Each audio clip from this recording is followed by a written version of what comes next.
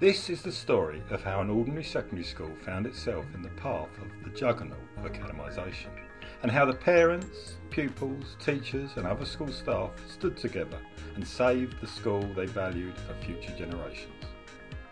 It's a short story, but we believe an important one.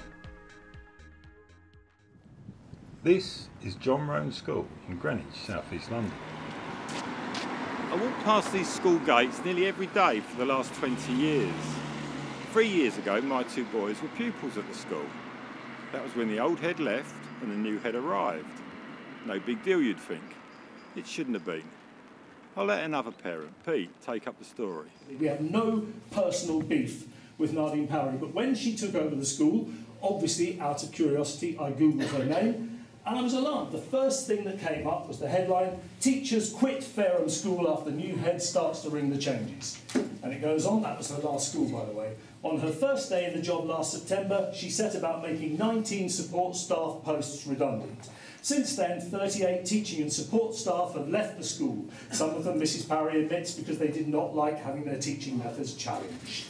And the next thing you know, surprise, surprise, she had changed Neville Lovett Community School into Fareham Academy. I think one of the biggest things we've seen in the last few years of the Academisation is that money leaves the classroom and goes straight up to the top. A specialist education accountant, Streets are able to advise governors, business managers and bursars. In terms of financing, academies don't actually receive any additional income. For more information, go to our website, Accounts for Academies.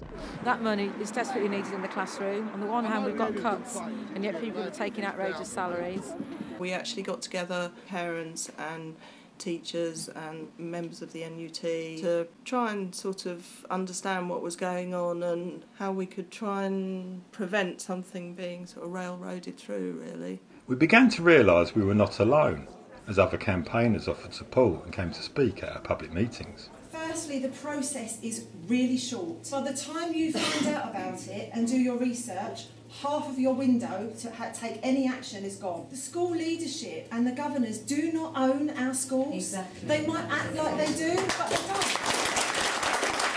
This is our children's education that we're talking about. If we don't believe that what they're doing is the right thing, we have a right to say so. You know, sadly, for Deansfield, it's too late for us. We'll get it back. Yeah, we will one day. We'll get it back, but they've made their decision. The application is in. It probably won't convert until the end of the year. But we went through so much in such a short space of time. I would like other parents to be able to benefit from our experience. The skills and organisation that the campaign attracted were never as important as when tackling issues such as the danger to special education needs provision. I thought, shall I have a quick look at Fareham Academy, where our current head used to teach, whatever she used to do. When it was Neville Lovett School, I forget, I've got the figures are not important, but it's important to know that the first year it became an academy, became Fareham Academy, the number of kids on the SEN register halved. Then it halved again. Could these two things be somehow related? Anyway, so I thought I'll look at John Roan.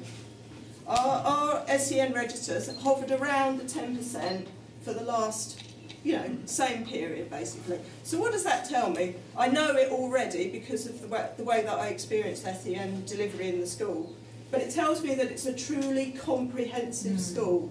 By now we had a campaign growing through discussions, petitioning, leafleting, Facebook and tweets, all of which attracted support from parents, staff, trade unions and councillors.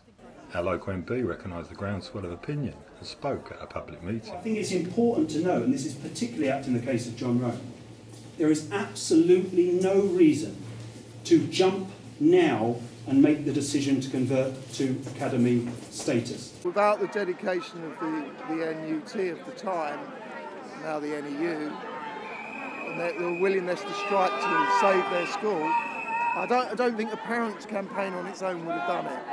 But I do think the parents' campaign added a vital element.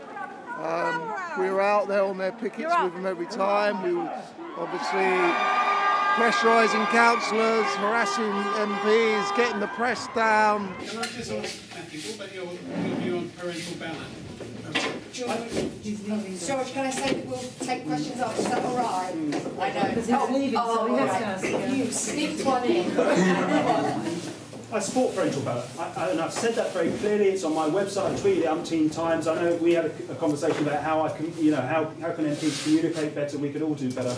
People poured their talents into the campaign, created banners, wrote leaflets, made speeches, filmed videos, adapted songs, illustrated placards, contacted journalists, questioned councillors, tweeted tweets, drank coffee and ate cake. John Roan Resists was like a patchwork quilt of a campaign. Since we stood up as parents and teachers and formed John Roan Resists, we have achieved quite a bit. Over 1,300 people signed the petition against becoming an academy, and we forced them to delay any decision for 6 months. That was a crucial thing to do. It was actually only 2016 when we were forced to take a number of strikes over a number of issues, but one of the most important one being to fight the academisation, the threat of academisation. And we won. And therefore I'm telling you, it can be done. Celebrate. Come together as a community and celebrate your victories. Absolutely fantastic. Well done to all of you. And it was fun. We were enjoying being together. We were enjoying being in community. Primary schools are in the firing line right now. Schools like Avenue Primary, where the parents are going through the same process of questioning and learning, explaining and campaigning that we went through. They have built a dynamic and vibrant campaign and linked up with other local schools in the same position.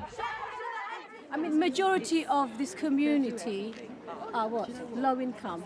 And majority we're working class. Yes. You know, we're a diverse, mixed community. It's predominantly working class. Okay. We have a high migrant community. Yes. And the language they were using was really posh, not up there. Listen to your community, Newham. Stop academisation. We're going to keep up this action until you listen, and the community is going to do the same itself. I think you are striking about something that's very important to the future of education and the future of our children in this country. This Academies policy has no evidence to back it up. They are making it up. The emperor has no clothes. I tell you, they are driving public voices out, and they are bringing private voices in, and those private voices have private motives, and we have to resist them because they are not the interests of our children. And I think it's so welcome that parents are here with teachers and support staff at this strike. You are so right to be taking a stand on this. Shame on the governors! Shame on the governors! Food to eco! Food to eco! As you can see, the staff and the parents of this school are united in demanding a ballot. We think that's the only democratic way to decide whether a school should become an academy, but they are afraid to have a ballot because it would clearly go against them. Newham parents and school staff achieved a significant victory for all of us when they persuaded Newham Council to pass a motion which gives parents and staff the right to a binding ballot. We just wanted to know how you guys feel. Ecstatic, but I think, as we've been saying, this is the beginning. It's not the end. Yeah. Yes, we've got this. That's amazing. Yeah. But we've got so much work to do to make sure it goes out to across the borough, across all the schools, make sure people feel supported. Because one of the things that was coming out was that schools don't feel supported. That's a real shame. So we need to try and figure out ways to support the schools. Because it's like happy teacher, happy child, happy parent. Yes. You know, the three have to work together. It's a victory for all schools today. All schools. It's not just us, because it's Keir Hardy, Cumberland, Hallsville, Scott Wilkie, everyone out there. I think have faith in the parent voice. And it was our relentlessness, both the parents and the teachers and support staff in the end, that it proved too much, and she left with her academy plans with her. Think how much stronger we'd be if we had a head and a board of governors and a local council who are on our side, working with us to keep John Roan the school that I love. A local community state school that gives every child the education that they deserve. Thank you very much. I'm not saying it wouldn't have mattered if the academisation hadn't been headed off, but I think what is much more useful for the community and for our family to see was that we could join together and we could actually be heard, and that's something that lasts your whole life long. Wherever community schools are under threat, there will be parents, pupils and staff that want to stand up and save the schools they love and value. That's where the spirit of resistance will be found, and the fight continues. John Roan resists. How passionate parents and the community feels about academisation. Nobody wants it. Get it out of our borough. We don't want it.